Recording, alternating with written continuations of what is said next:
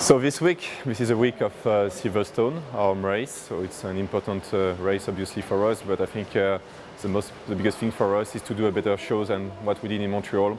So this race, also a lot of things will happen this week in preparation. But the main thing is to get the cars right. So the guys are busy preparing the cars, and the car will leave shortly to the track. Apart from that, it's been extremely busy trying to understand from Montreal, working with the drivers.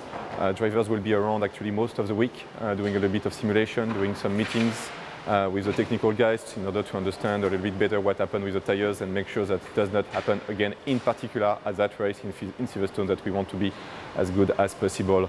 A lot of other things will be happening in the build-up. We will be attending an event on Wednesday, Great Ormond Street event, which is an important event for all the Formula One community, and we're happy to be joining that. On Thursday there will be a ball, and I think Heikki is likely to turn up there if he's available.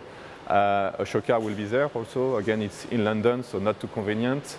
Hopefully the weather will be not too bad for the race, but also because on Saturday we've got a barbecue where the family of Caterham will have the pleasure to come and spend a little bit of time in the factory to get to see all the new stuff that we have available in the factory since we moved here a bit last year.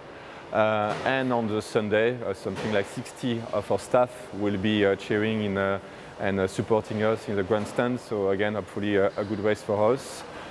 So it's a mix. It's a mix of hard work. It's also the opportunity to share a little bit the excitement of the race with the family, friends, fans, and staff who do not get to travel with everyone.